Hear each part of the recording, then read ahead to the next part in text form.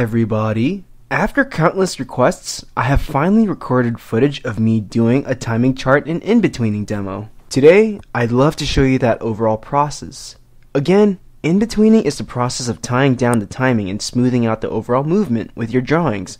Check out my previous video about in-betweening to learn more about the concept itself and why it's so important for 2D animation. So, without further ado, let's get started. There will be a number of essential things I'd like to address in this video. In this video, we'll be timing our animation within the timeline. Then, we'll be applying and utilizing timing charts on our drawings. I'll be showing you guys some important basic skills and techniques that you can use to keep your drawings consistent. For example, I want to show you guys the point-to-point technique.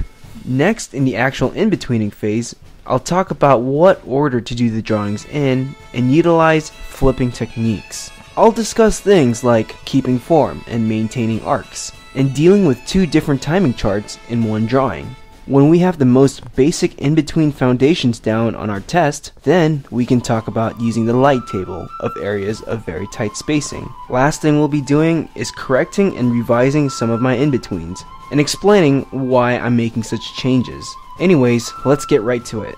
The character I'll be using is a mouse named Richard, submitted by Patrick Standard. According to Patrick, he started out as a fan character based on the Secret of NIMH universe. Come to think about it, I can definitely see the Don Bluth influence in some of Richard's drawings. Patrick uses Richard for his own animation demos, in which he has done in his own regarding the same in-betweening topic.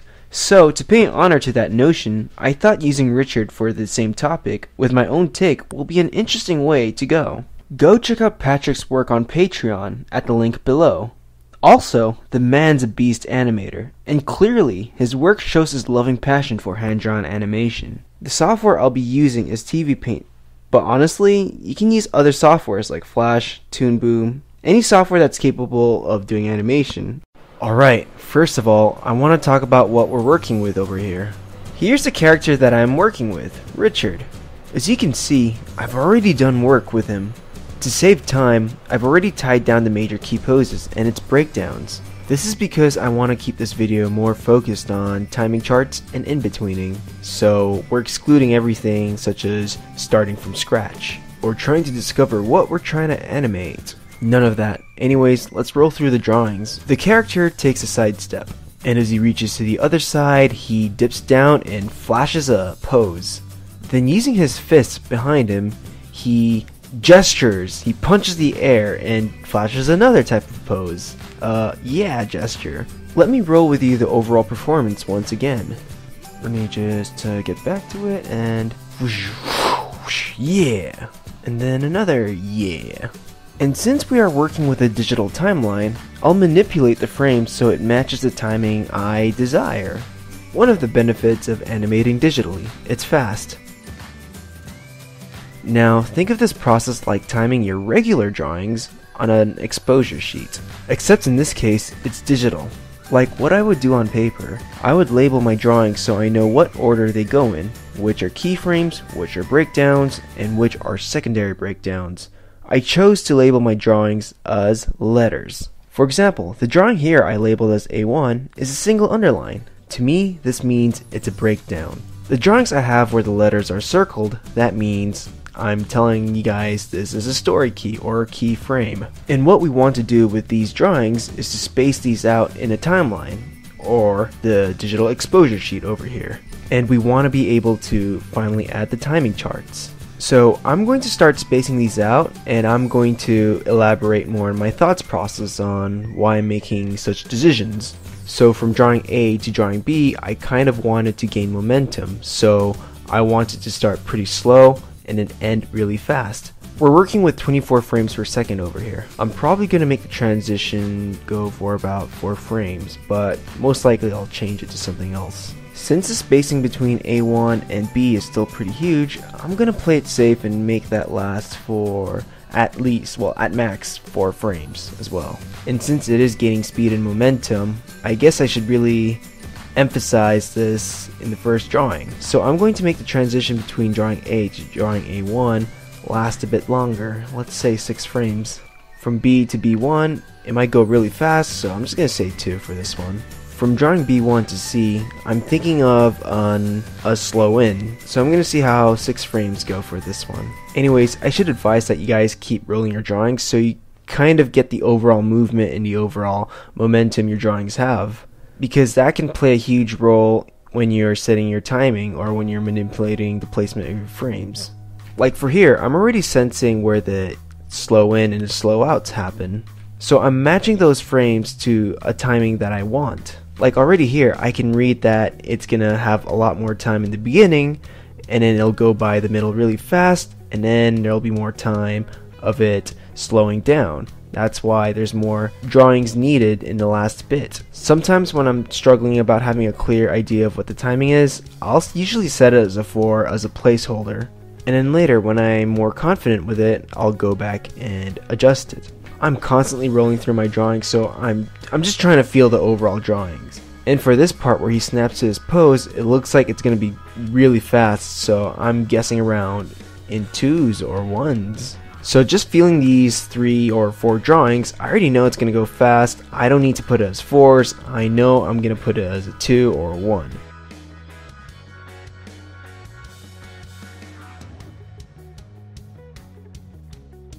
So when he bounces up to this pose, I don't want it to go too fast or else the overall movement won't read. So I guess I'm going to resort to 4s. So when I in between it in 2s, it's going to read. But, which I will get into later, I am going to time different parts of the body differently. Like the head will move differently than the body, and I'll show you guys how to do that later on. Alright, important note here. Try and make it uneven as possible. When you look at your timeline, try and look at where your frames are and whether the spacing between the frames are even or uneven. And having less even spacing of your frames makes things more interesting. It's the same matter of working with asymmetrical designs and asymmetrical designs.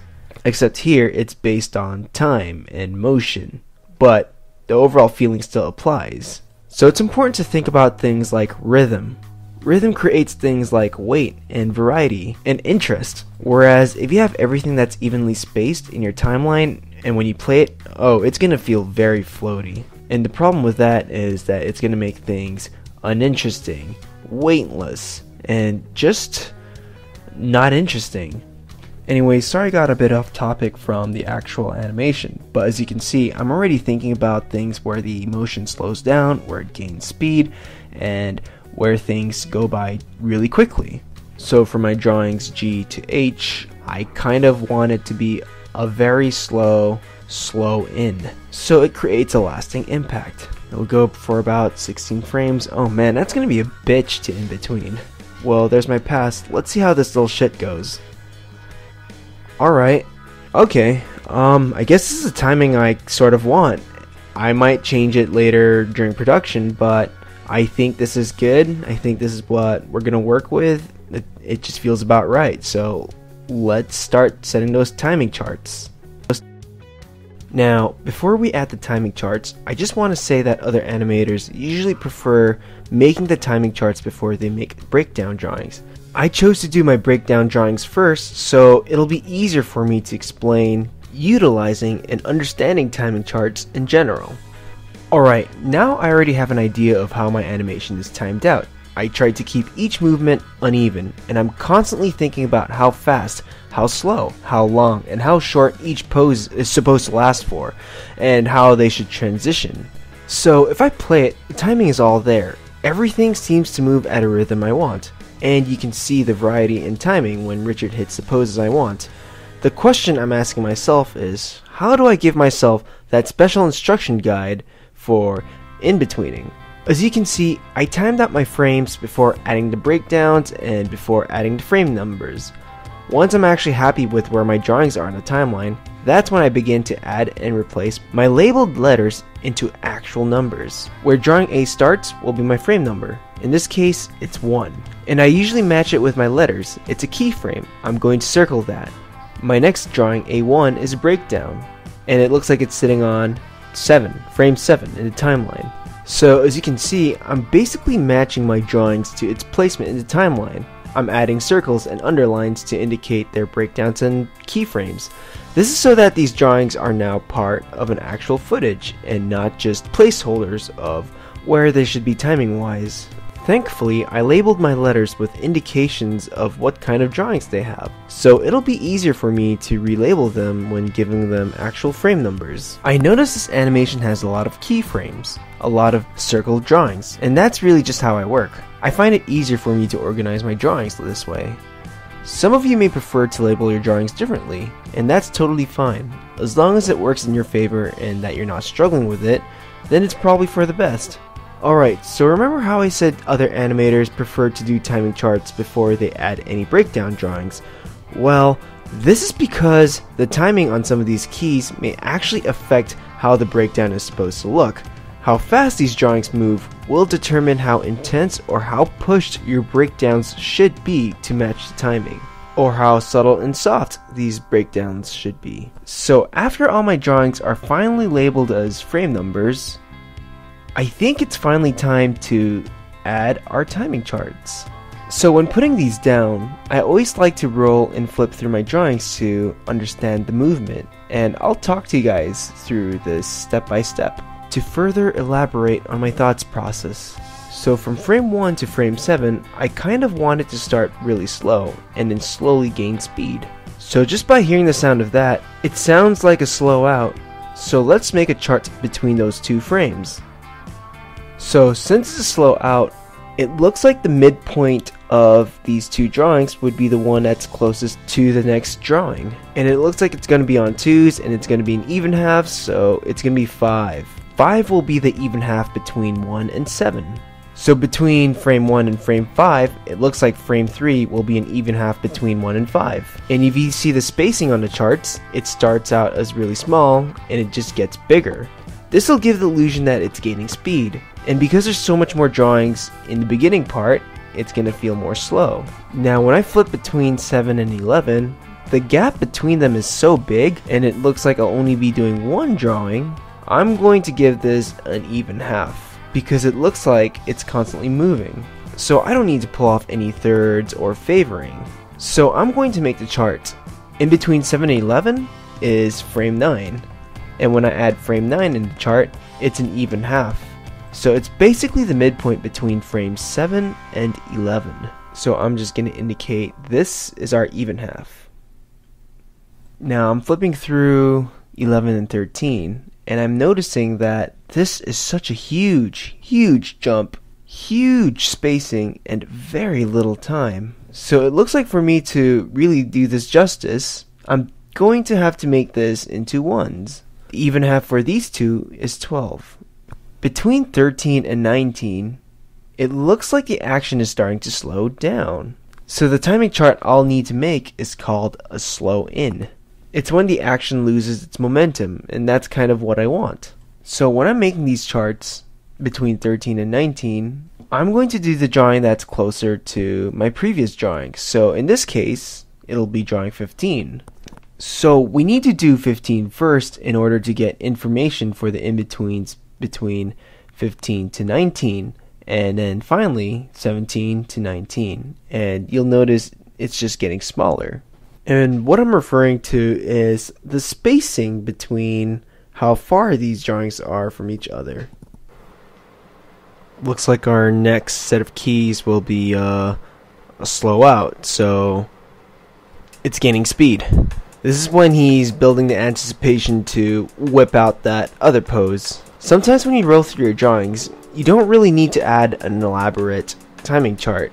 You just have to look at the drawing and that'll do most of the work for you. From 19 to 23, I'm just going to put an even half in between. It's because of the spacing within those drawings are so small already, and the spacing between 25, 20... Wait a second.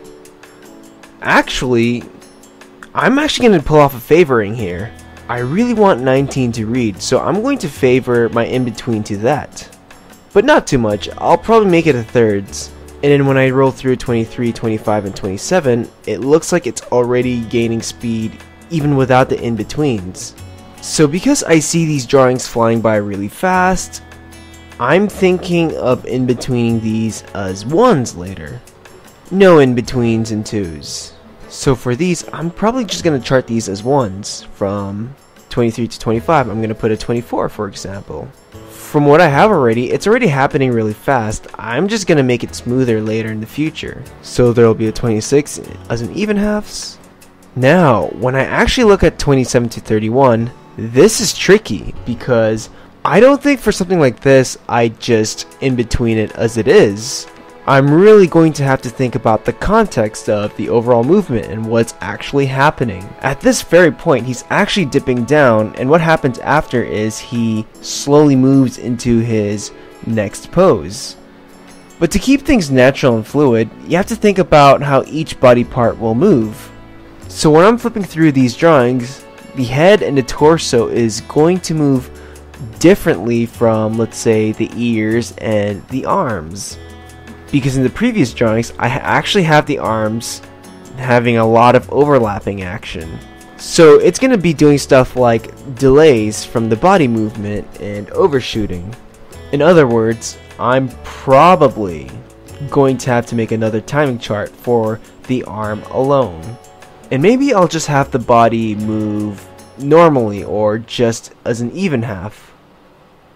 I'm going to make the arm favor the next drawing, or to be more specific, the next drawing of the arm. So let's go ahead and do a reference timing chart for that. So between frames 27 and 31, I feel like we're going to favor the next drawing, which is 31. So I'm going to put my 29 very close to our frame 31. So yes, it looks like I'll have to deal with two timing charts at once. I should have chosen an example that doesn't have to require this. So between frames 31 into 39, it looks like it's going to be a slow in. He's going to settle into that pose. So the midpoint of the chart will be closest to 31, which is 33. And then it'll just get smaller and smaller as it goes down from 35 to 37, etc., etc. Yeah, honestly guys, I should have chosen something that's a lot more simpler. I'm really sorry about that. Hopefully I'll be smarter and more simpler in my next tutorial, which is making breakdowns, and how you can make timing charts first before you implement those breakdowns. Alright, so between frame 39 to 47, it's going to be a slow out, so it's going to gain momentum. So since I'm doing this in the basic 2s and all in even halves, my midpoint will be 40. Looks like it's going to be a 45. And then when I add 43, 41, it's going to start really small, and then it'll just gradually get bigger, spacing wise. So since 45 is my midpoint of 39 and 47, I'll do that. And to get 43, I need to do 45 first, so I'll use 45 and 39 as my guide. And then once I hit drawing 41, I'll use 43 and 39 as my in-betweening guide. Some of my breakdown and timing is already very tight, and I don't really need to add much timing charts. So in some cases, there'll just be straight in-betweens. When you roll through your drawings, you're just going to already feel the movement, and at this point, it's intuitive. When you're just working on it or just rolling through it, you're going to already feel the movement. Okay, so I noticed something between 51 to 55. It looks like it might be a weird favoring thing like I did with the previous ones. So I'm thinking for the whole body is just going to be a normal even half. But I feel like the hand is going to start the actual movement. It's going to start earlier than the body and the head. So I'm going to have it punch earlier. And when I do chart it, I'm going to favor the next drawing after this. So here's the thing. I feel like my approach has always been different when I switch from traditional animation into the digital medium. It's because of the ability to roll through or flip through virtually many drawings. And I don't really place timing charts because skills like rolling and flipping through makes me more of an intuitive animator. It makes me feel the movements already. So I basically in between by eyeballing, which I have to say is not a good habit to have. And unfortunately, I do have that habit. However, when I'm animating on paper, I realize I'm more careful in my timing choices. I'd have an exposure sheet by my side, and an exposure sheet is basically a traditional version of the timeline here, I'd use an exposure sheet by my side just to indicate where my drawings are, how far they are from each other, and really think about the timing from here. So like in my last video, this is why I recommend animating on paper once in a while. It makes you more decisive. The digital medium will always be a faster choice for me, but I realize now when I work with it, I tend to be more experimental in my approach to timing. So in other words, I'm going with my gut feeling. And you know what? That's not always a bad thing, because you sometimes need to experiment with the timing for a thing that you're not familiar with, or an approach that you've never really done or handled before. So here, when my timing charts get too big, I actually make another mini timing chart that basically just continues the later numbers of my in-between. This is just for clarity's sake, really. And another thing I have to admit about my work is that I'm very messy when it comes to establishing my timing charts, because I'm always figuring out if there are better ways or better options for timing. So from 59 to 75, it's a slow in, so it's the movement, the spacing of the drawings is just going to get smaller and smaller until it reaches to a full stop. Alright, let's roll through my drawings. He starts off very slow and then whips to the other side really fast. His whole body dips down, his arm overshoots, and he quickly gets up, bounces up, and while he's settling down into his new pose, there's an anticipation on his arm behind him. He does a quick swing, which drives the whole body. Then with his rock on gesture, he slows into his final pose. Oh well, this looks like it'll be an asshole to be in-betweening. Alright, now I want to show you guys a technique that will help you improve your in-betweening work. This is a practice that was introduced to me by my mentor Scott Wright, and it has helped me a lot in retaining consistency with my drawings. So I'm going to make my first in-between drawing. Now looking at the chart, which drawing should I do first? Considering that the even half for 1 and 7 is 5, and a lot of other in-betweens refer to 5, I'm going to do 5 first. Here's a hint, you want to do an in-between that the other smaller in-betweens might need to refer to first. For example, in this chart, you cannot do an in-between of 3 without having 5 done first, because 3 is an even half between 1 and 5. So I'm going to make drawing 5 first. So I'm going to clear frame 5 so we can make a totally new drawing for the in-between.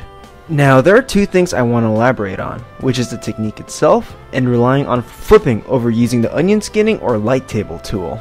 Notice how I'm flipping rapidly between my previous drawing and my next drawing. The more you flip rapidly, you'll be able to notice the change in form and shape. This is useful for doing in-betweens with huge gaps between the drawings. Now, the in-betweening technique I want to show you guys is what I would like to call the point-to-point. What you do, combined with the skill of flipping, is that you implement dots and points that represent a specific accent of what needs to be in-betweened. If there's a sharp turn or change in direction within the lines, you want to make a visual note to yourself that you'll need to keep in track with these things during in-betweening. How? Well, in this example, I'm drawing points and dots first. This is a technique that improves observation skills, training your ability to see arcs and other hidden movements. I'm adding points based on where my accents are or where there's a lot of change within the lines and patterns. Then, I would connect the dots as if I was doing those paper activities where you draw a line and connect the dots to make a picture. So I'm using that same principle for these in-betweens. I'm placing dots and points on things like where his hair is, where his eyes meet, where there's more fur, where there's less fur, where the head meets the neck. Just important aspects that you might want to keep track of. The work of in-betweening is more than just adding lines in between the lines of your drawings. It requires maintaining a consistent performance as well, and that requires being careful with how you treat important accents within your character or whatever it is you're in-betweening. Anyways, I'm going to in-between this. I'll speed up the video a bit so we can get to our points faster. But notice how my light table is off, so I can just focus on seeing the clear arcs, the movement, and making sure the accents of the character are consistent. Also, stick to your gut feeling. Sometimes you're going to have to do an in-between where it won't make sense if you just in-between or keep track of the shapes. Sometimes you'll just have to make a completely new drawing that doesn't really match with the in-betweens. It's fine. You'll basically just have to feel it out. In between of frame 5. Using the dot-to-dot method or the point-to-point method, it sort of helped me maintain a consistent in-between between the two key drawings. So if you're trying to get better at accuracy and consistency, I totally recommend doing a point-to-point approach to your in-between drawings when you're doing breakdowns as well. But remember, this is just one in-between out of whatever umpteenth you have to do. So let's move on. Let's work with frame 9 now, an in-between for frames 7 and 11. Now, remember when I said that there will be cases where we'll have to in-between huge gaps and it'll require to do more than just making in-between lines? Well, let's say you have a character that's also turning their head during the motion. If you were to use a character like, let's say, Richard over here, and if I were just to in-between the placement of the snout and the nose evenly from its first pose to the next pose, it's probably going to lose form. Why? Because most likely we're not thinking about the perspective or where it is spatial wise, 3D wise I mean. So with that in mind, this is tricky, but you do have to treat the objects you're working with its form, its structure in mind, and how it's going to look facing different directions in perspective. It's because of his nose extruding outside of his head, I feel like his 3/4 front view of the snout would be closer to the previous drawing, or where he's turned sideways. It's because we're really taking consideration of the length of his snout. Well, let's try and think it this way. Think of it as an arc that's happening at a bird's eye view of the character.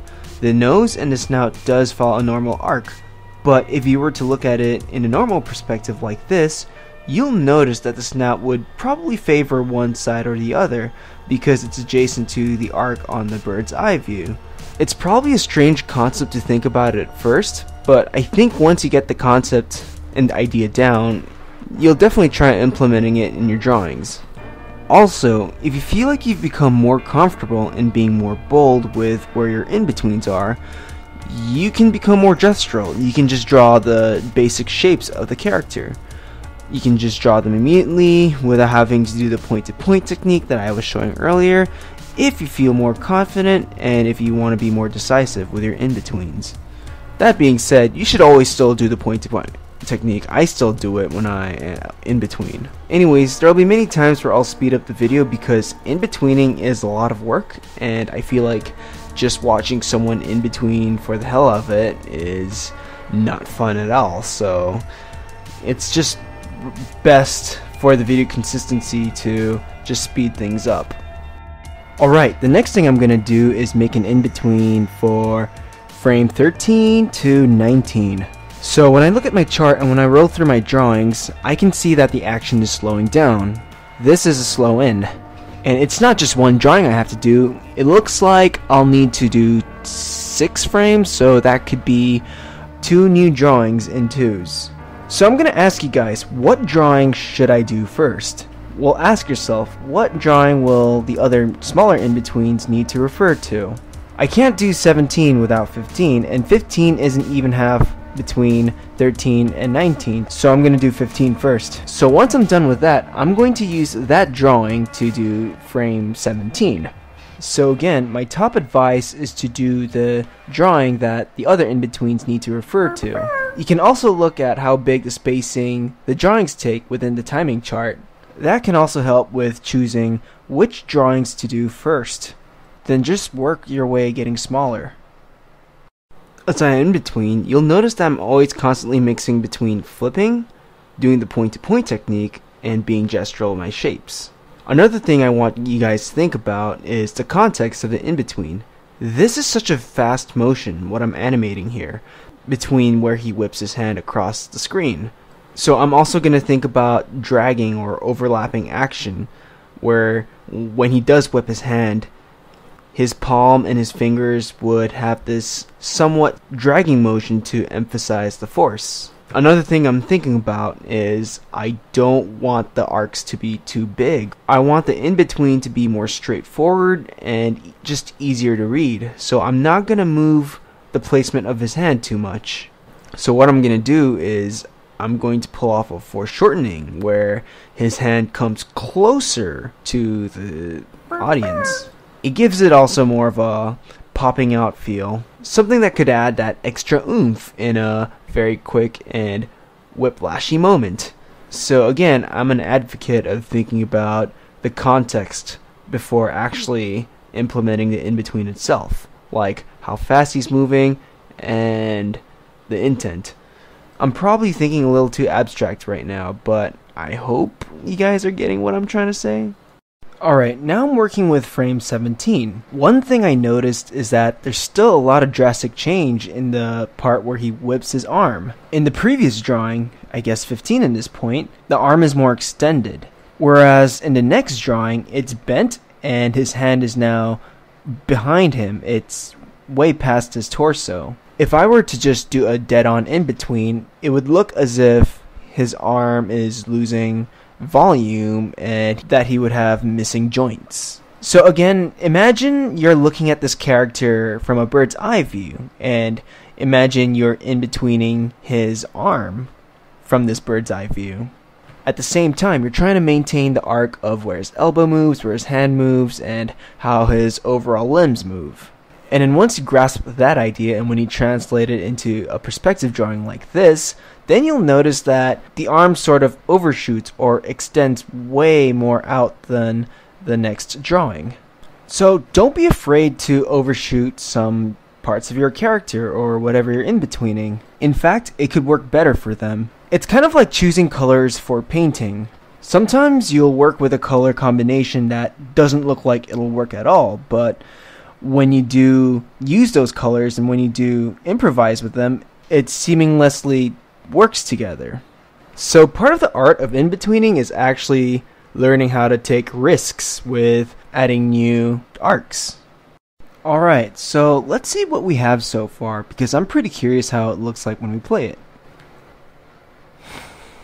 Alright, so when I watch it, I have to say I'm not really a big fan of how the ears are working. It's because they feel a bit too mechanical and there's just not enough character, and I feel like we could add things like overlapping action. So I'm thinking, what if the ear dips down as soon as Richard's head pops up? Using frame 13 where Richard's head pops up, I'm going to erase the ears, or what I have of the ears, and actually make it favor a down pose to give it the illusion that it's actually being dragged by the head, which is going up. Just think of things like weight distribution. It just creates more of a believability that there's a weight difference between his head and his ears, which are more floppy. Alright, so in order for me to do frame 21, I'm going to have to pull off an in-between in thirds, and it looks like frame 21 is favoring drawing 19. And again, it's in thirds, not favoring. Now, doing things like thirds is really tricky because it's not exactly full-on favoring one drawing over the other. You're taking consideration with the other drawing that's not favored as much, but it looks like it still has an influence. Whereas if you were to do a straight favor, it's easier just to favor one drawing, but in thirds, you kind of have to find a way to mix both, but really show that you're favoring one over the other. Now again, there's a few reasons why I put this as thirds. One is because it's going to read pretty fast, and two, I want to give a more snappy feeling between the transition. And if I were to even half it, it might feel a little floaty because you wouldn't be able to read the pose where he's standing straight up. I have to say, thirds I always find difficult and very annoying to do because there's a lot more thinking involved when making drawings for thirds. And the only time I see myself using thirds is when I really want a key to read, or when I'm animating something with a lot of very slow and subtle movement. And that's why I had Richard do something quick and very simple, because it's easier for me to show you guys the basics of a timing chart and how to read them or utilize them. Well, I hope it's helping, but yeah. Now you might be asking if there's anything else that's trickier than doing a thirds. Well, what if you're dealing with 2 timing charts instead of 1, and you have to show those 2 timing charts in one drawing? That can be a real bitch. But it's one of those things where you have to keep in track with what's moving and the context too. Again, the context. So, the primary timing chart I have on the upper right features Richard's head, his body, his overall primary bodily movements, the more bold gesture. The second timing chart focuses on his arms. I even labeled it hand, arm, or whatever, but as you can see, I'm favoring the next drawing. Honestly, if you just keep flipping and if you keep observing which is moving and what moves first, then I think it's actually not that complicated. It's just that you're using other things like secondary movement, overlapping action, and you can even show those in a timing chart like I'm trying to do in this case. When the head and his body pops up, I want the hand to come down and stay down for a little while. So here's one advice. One is just to focus on the primary movement first. So I'm just gonna focus more on his head and his torso and his body, and I'm gonna leave his hand alone. I'm gonna add that later. So while I'm in betweening this, I'm gonna try and think of other things to think about, like overlapping action within the little hair tuft on his head or his ears, which I might actually just eyeball later. So I'm probably approaching this ear thing first as a normal in-between. Then I'll edit it later. This is so that I have a bit of reference, so when I do decide to eyeball and straight ahead the overlapping action of the ear, at least I have a base reference of where I can transition the ear back to when I need to. Alright, so once I have the basic in-between of his head, his torso, the primary movements, I can now shift my focus on his hand, his arm, and his arm, whatever. And when I indicate it in the timing chart, it's favoring the next drawing. So instead of doing an even half of the hand transitioning to the next drawing, I'm actually just, you know what, I'm just gonna like draw a pretty dead favorite to our next drawing. So it's kind of giving the illusion that it's overshooting and it's really extended, and that it gives the illusion that the hand has actual weight. The bit where he does have his arms spread out will have more impact and weight because the overshoot drawing gives it a more forceful feel, and that there's still a lot of energy within that arm. So my top advice would be to focus on the primary timing chart and then later move on to secondary timing charts, which depend on the drawing within the primary timing chart. I could just go through the whole animation talking about my every step of slowing in and slowing out drawings, but I feel like I'd be repeating myself without giving any new points across. I want to talk to you guys about flipping your drawing and using your light table or the onion skinning tool. As I have stressed many times in this video and the previous videos, flipping has many advantages, such as being able to see arcs clearly, changes in accent and shapes, while at the same time implementing strategies such as the point-to-point method in order to retain form. Using skills like flipping and rolling allows you to feel the movement of the drawing without having to constantly play it to see what it looks like in motion. So when I do flip and roll, I'm not always second guessing where I should make the in-between or the arc. As I showed earlier, it'll give you opportunities to add new drawings in your in-betweens rather than just simply in-betweening within your previous and next drawings. But hey, animation desks have light tables, and Flash and TV Paint have the onion skinning tool. Some people are actually asking me through private messaging why I never use those tools, but the truth is, I do. I do use the light table and the onion skinning tool. It's just that I don't rely on it too much. So when I do flip and roll, it's mostly regarding big movement or things with a lot of spacing. When I use the light table and onion skinning tool though, I use it mostly to draw in the in-betweens for very tiny spaces. When I feel the in-betweens are too small, that's when I switch on the onion skinning or light table tool. This is where I can see my previous and next drawings as ghost images, transparent images that represent the previous and next frames, basically. So from this point, all I can do is pretty much just draw in between the lines, literally. I'll still time to time flip between my drawings just to make sure some accents don't get muddy, but because the spacing in between the drawings are so tight now, relying on flipping alone would just feel counter-efficient. So there you have it. I flip when the in-between drawings are widely spaced from each other, and as I get smaller in my in-betweens, and when the spacing gets more narrow, that's when I rely on the light table and onion skinning tool. It's a rinse and repeat process for every step of the in-between. When the spacing is big, you flip it. When it gets narrow, just use the light table, really. So, now that you guys have a basic idea of how I in-between, I'm just gonna go ahead and finish the rest of the in-betweens on twos first. Because in-betweening is such a boring ass process to watch, I'm just gonna show you a bit of clips of various stages of the rest of the in-betweens. Alright, so here's a collection of sped up clips of the overall process. I recorded a lot of screen capture of me animating, and I feel like talking about each of these steps intricately would be redundant for the whole video.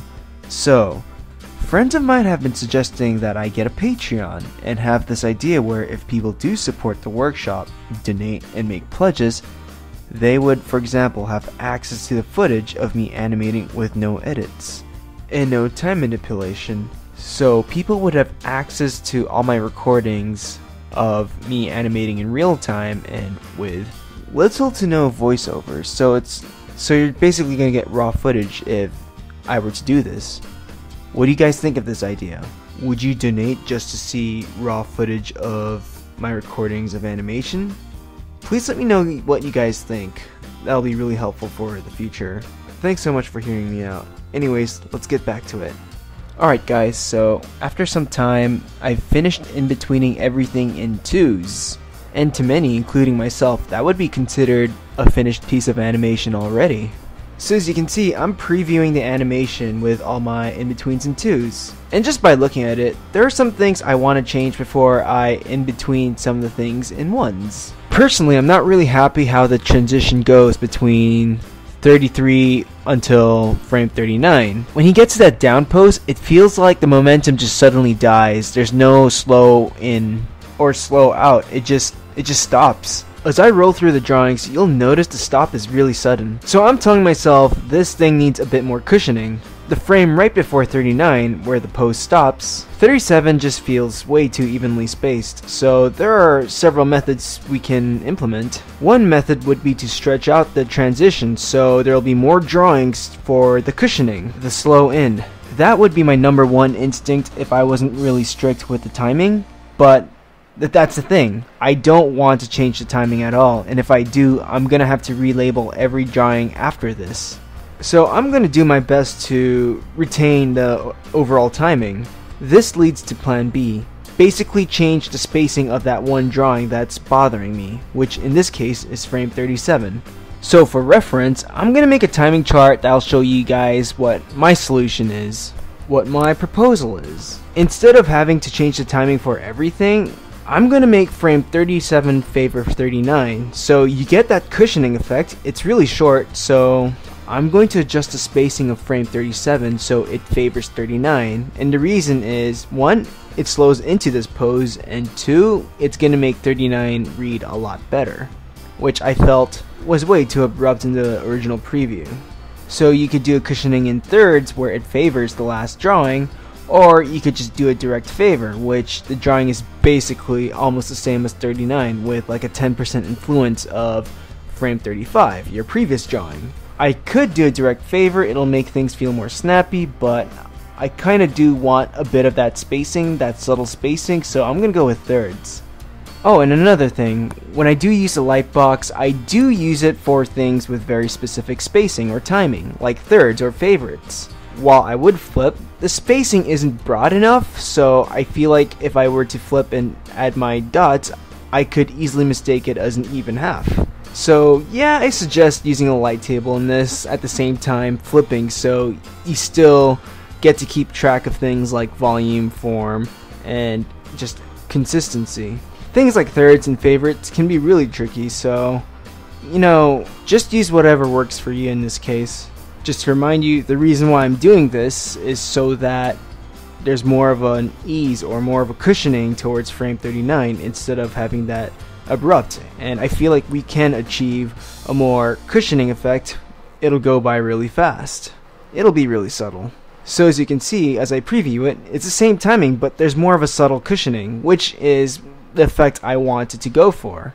The next key correction I want to make is how the ears move between these drawings. The transition or the placement of the ears just snaps to its place, and I kind of wanted to drag instead of having it snap. It'll add more character and weight to those ears of his. So in scenarios like this, I would sort of eyeball it.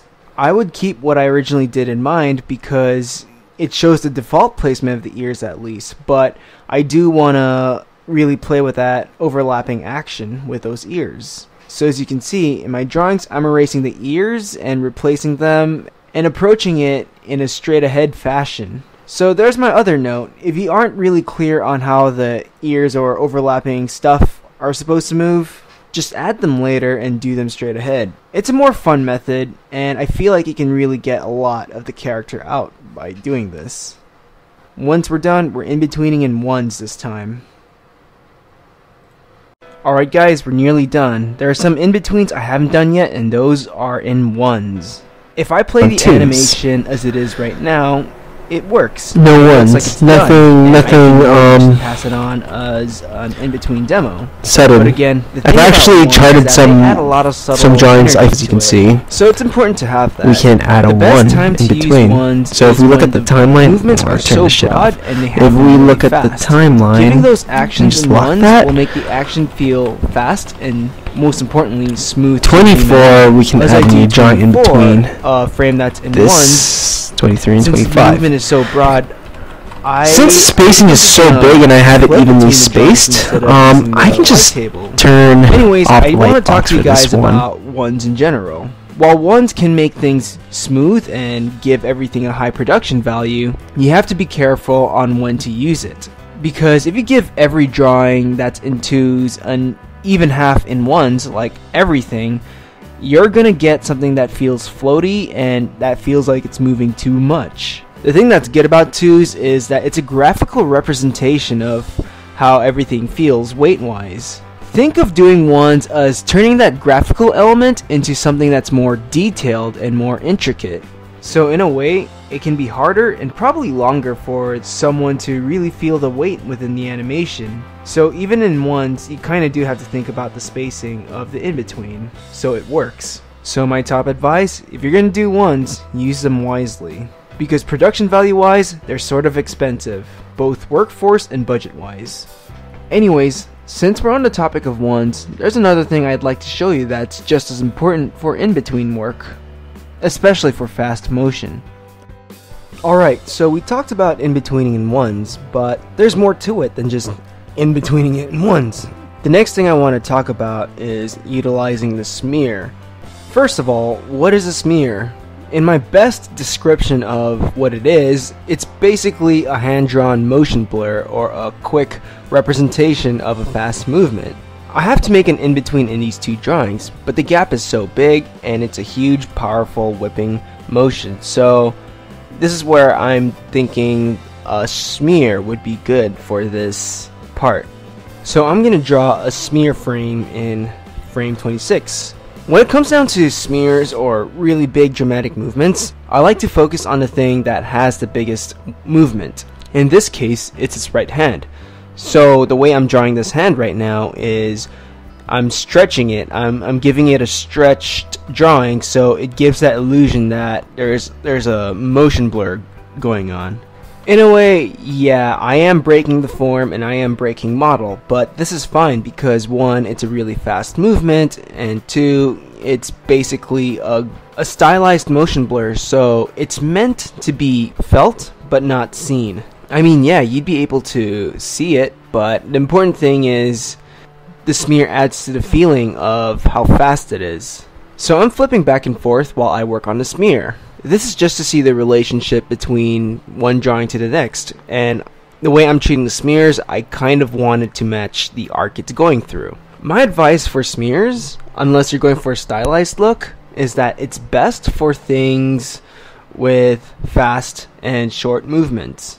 Unless you're going for a very stylized look, I wouldn't recommend using smears for things on twos, or you'd use smears all the time, because what happens is that smears do give your character a rubbery feeling, and while that does look cool, you kind of have to consider that it'll just make everything feel wobbly rather than having a concise form.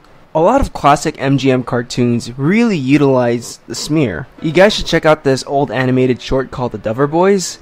It's sort of very limited in terms of how it's animated, but the way everything snaps into place and the way they utilize the smear is pretty good. And to me, I just think it adds a lot to the comedy in the animation. Alright, so I'm going to preview this animation, and as we can see, the smear is in place, but because it plays so fast, you won't be able to see it quickly, but I hope it gives the impression that you're feeling a sort of motion blur going on.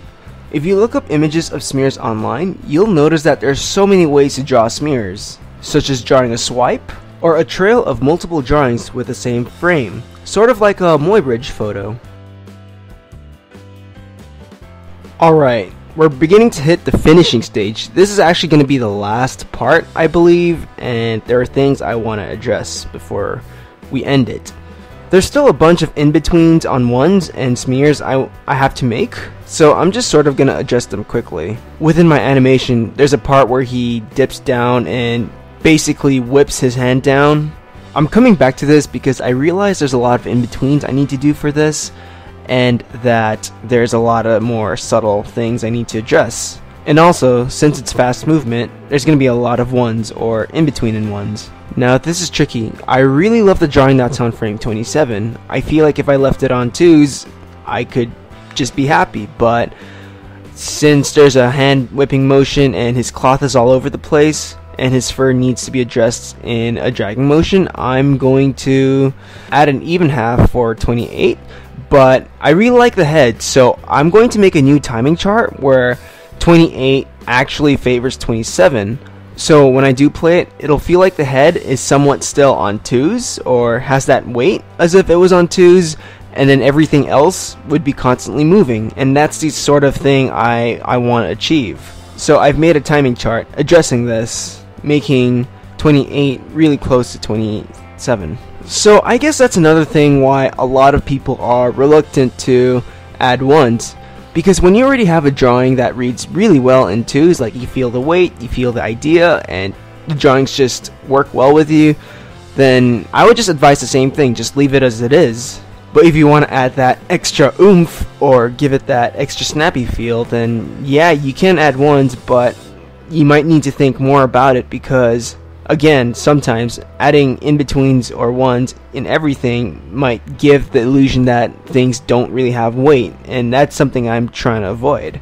But if you do manage to make it work in ones, and everything reads well, the weight is retained, it can make the animation feel more complete, more done, and it'll have that extra oomph. I keep saying that, and I don't know why. Maybe it's because I was playing Hitman Blood Money recently, and there's a bit where you have to sneak an aphrodisiac into some dude's drink, and the guy who gives it to you is like saying, yeah, this stuff is the extra oomph and everything. So I think that's where I got it. So when I just previewed my animation just now, yeah, you can see it has that extra oomph I was trying to go for.